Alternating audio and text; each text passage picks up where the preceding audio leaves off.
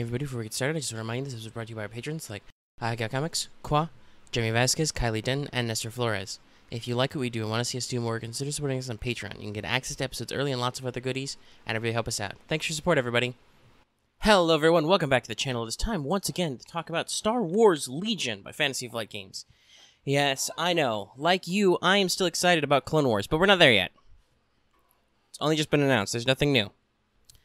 But what has been made new is the official Occupier preview, which is good because this and the Landspeeder were available for early purchase at Adepticon, so they're already out on the internet.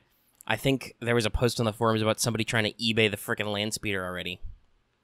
Scalpers! Anyway, so we're fully spoiled. They put an article. It's a new month.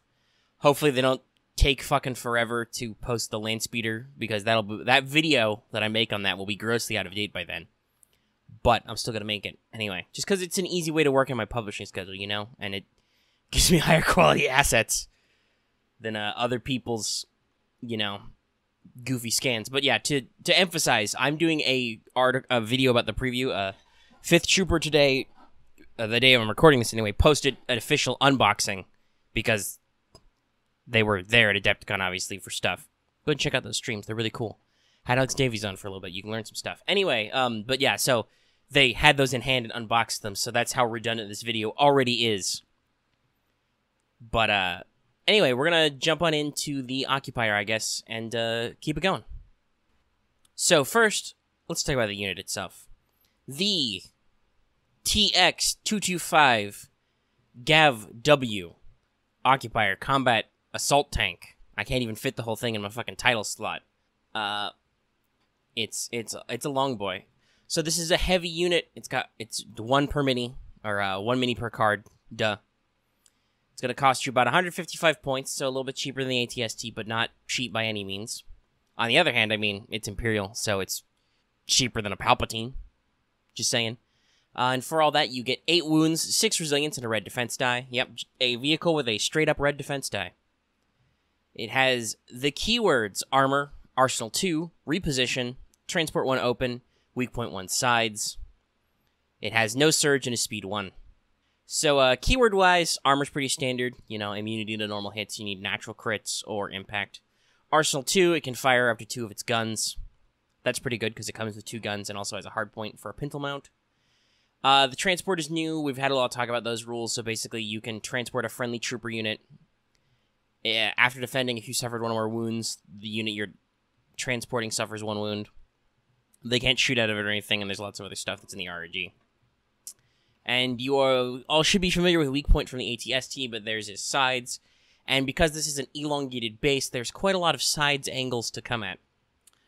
Which is why I think that the 225 is not necessarily, like, super broken or anything, even though it's got red defense dice. It's just, you know, they got a free impact in those sides. And for upgrades, you've got a pilot, a hardpoint, and a comms. Pretty standard setup for a heavy vehicle. So for its default weapons, because we'll talk about the hardpoints later, you've got the forward twin Mark II EW cannons, which is range 1 to 2 and is just a red and a black. It's suppressive and fixed front. And then you have the lateral quad cannons, which are range 1 to 4, impact 2, fixed front, and they're 2 red, 2 black. So, pretty typical setup here. You've got an anti-infantry weapon and an anti-armor weapon, but the infantry weapon is close up.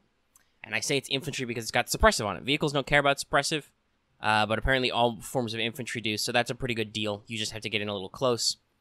But obviously, if you don't have any other reason, I mean, if you've got them in your guns, you're going to throw also the lateral guns, so that's 3 red, 3 black. Pretty nasty dice. Those reds are pretty accurate even without Surge. And you got some options for fixing that. We'll throw those in later. But that's a pretty decent attack that's made up for the fact that it's up close. And obviously there's no sharpshooter or anything on this, or pierce, so it's mostly going to force units to keep their head down. It's not necessarily going to kill them. But 2 red, 2 black with impact 2, you know, those 2 red dice are pretty likely to roll those hits. That, I think, is a fair play to, like, fight other armor. So that should be really handy.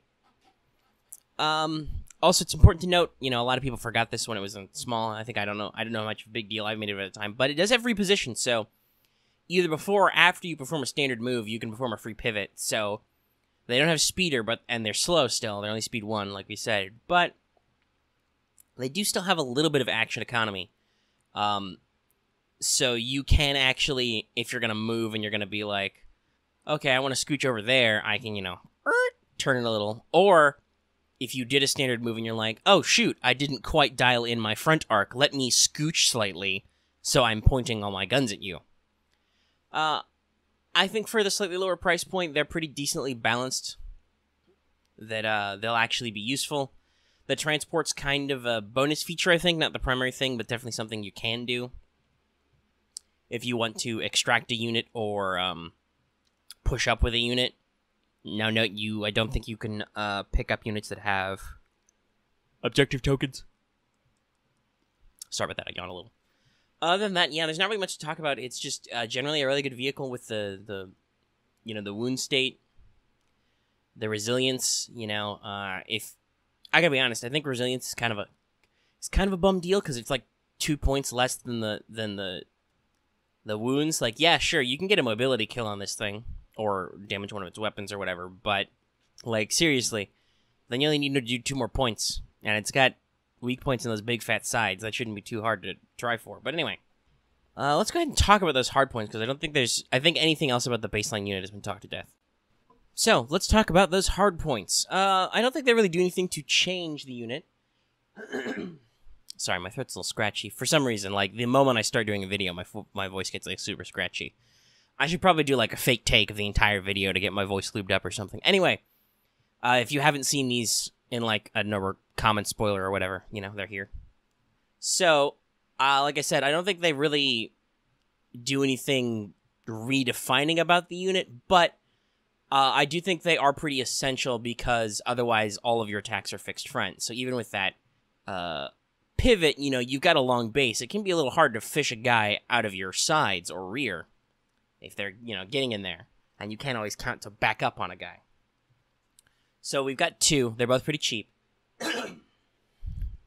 First, you have the DLT-19 Rifle Pintle, which is range 1 to 4, 2 red, and impact 1 for 18 points. Pretty typical for a DLT-19.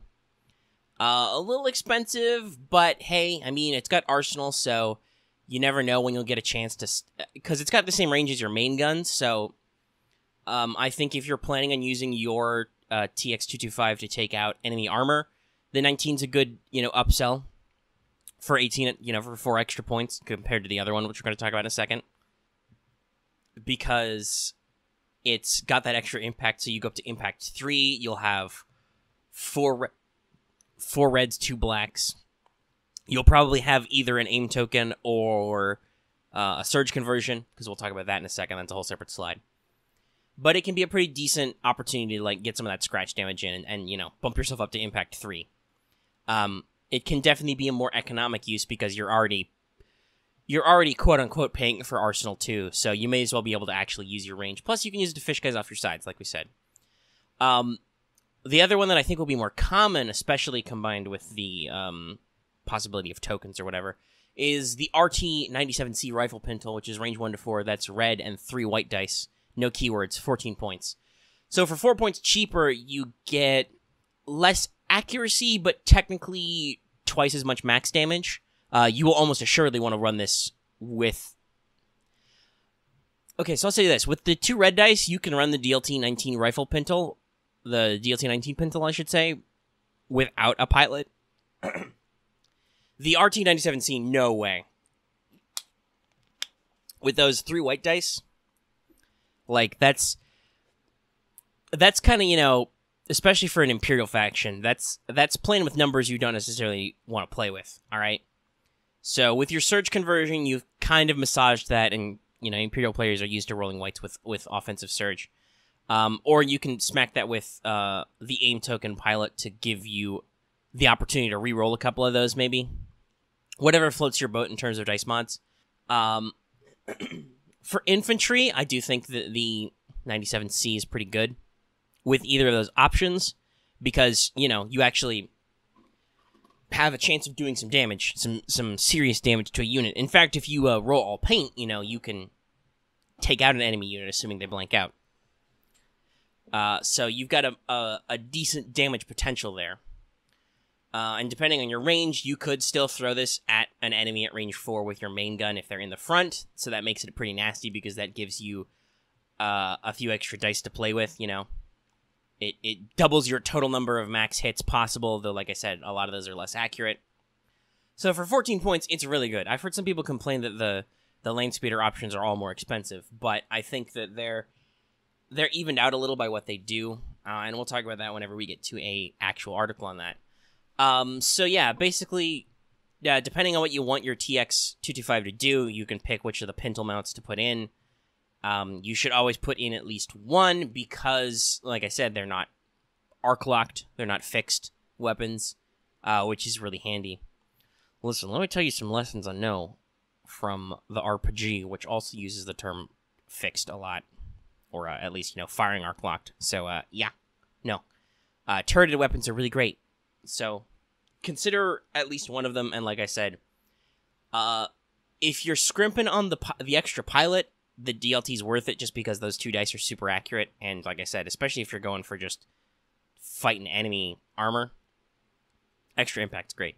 If you're planning on using this thing to, like, protect your infantry against other infantry, or, like, hose down enemy infantry so they can't attack objectives or something, you know, the RT-97C has that one red die for highly accurate. You'll probably want to stick it with the surge conversion, which means you've got, like, 1 blank face on that die.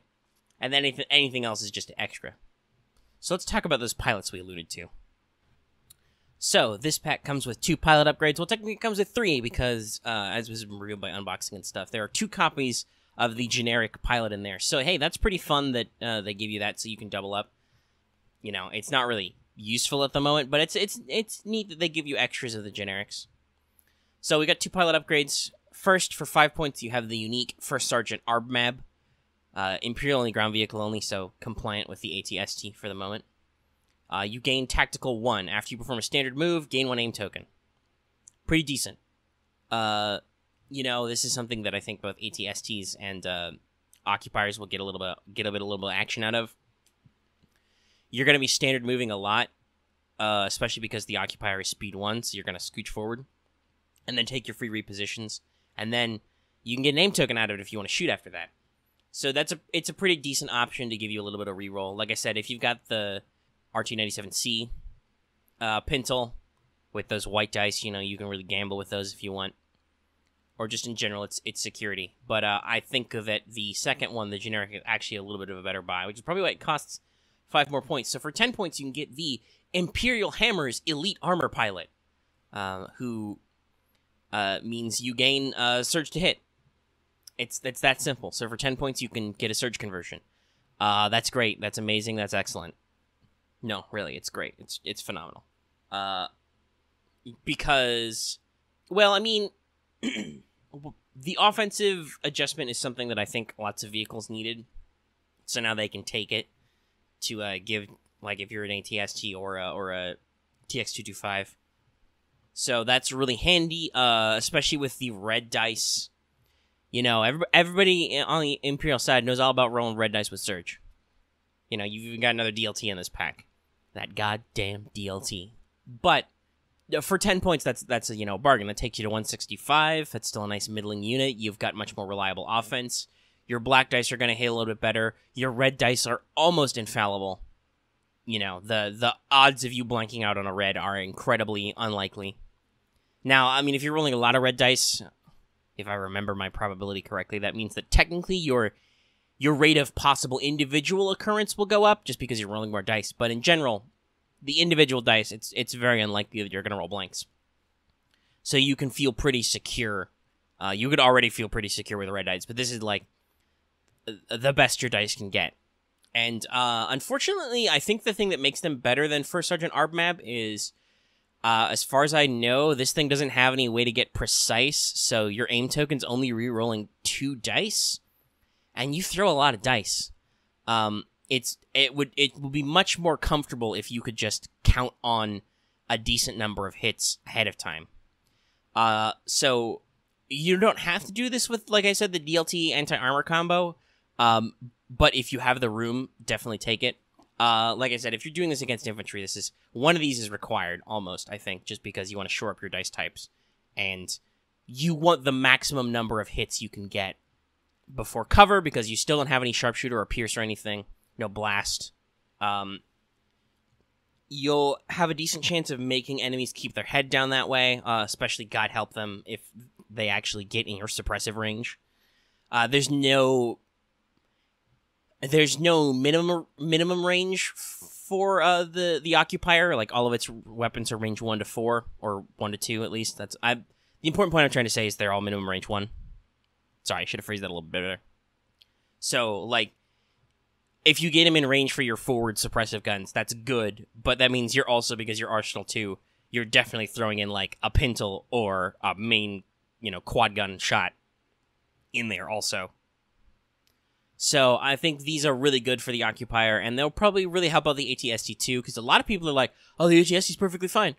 Well, now you're even more fine. You get free aim tokens, or you get Surge to Hit.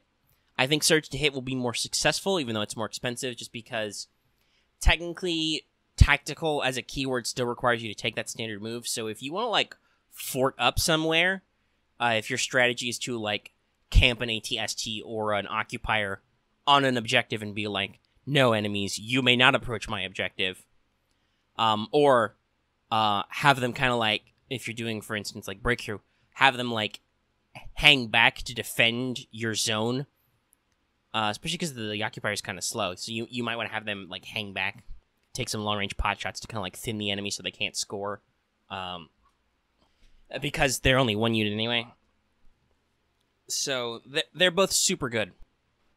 And that's basically it for the Occupier.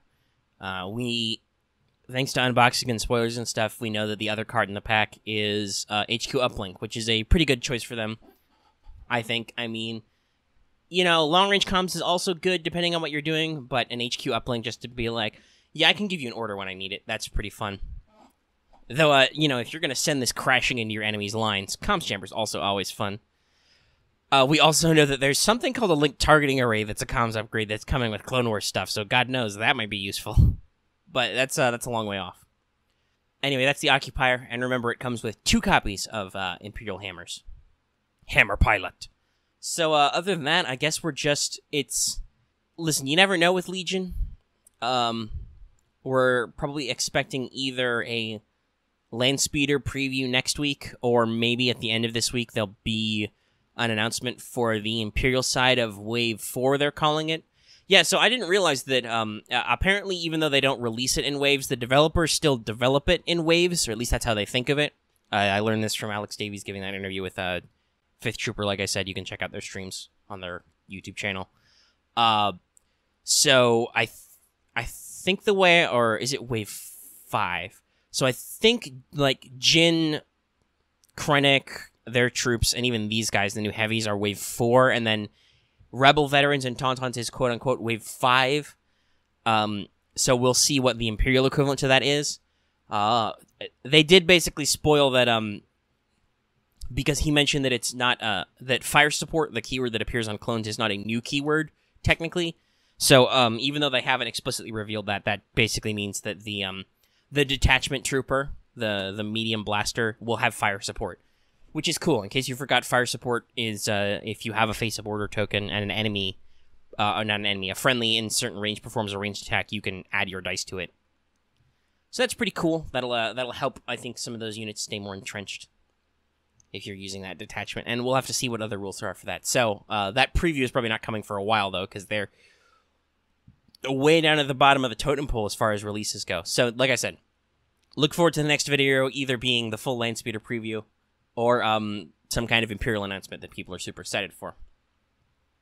Other than that, not got anything else to talk about. I'll keep you apprised of all Legion news, and lots of other stuff coming out. Super excited about Clone Wars stuff, finally. But also still interested to know what they're doing for other factions, Just game design stuff in general excites me, and I hope it excites you. So I'll see you soon. If you like this video, don't forget to give it a like.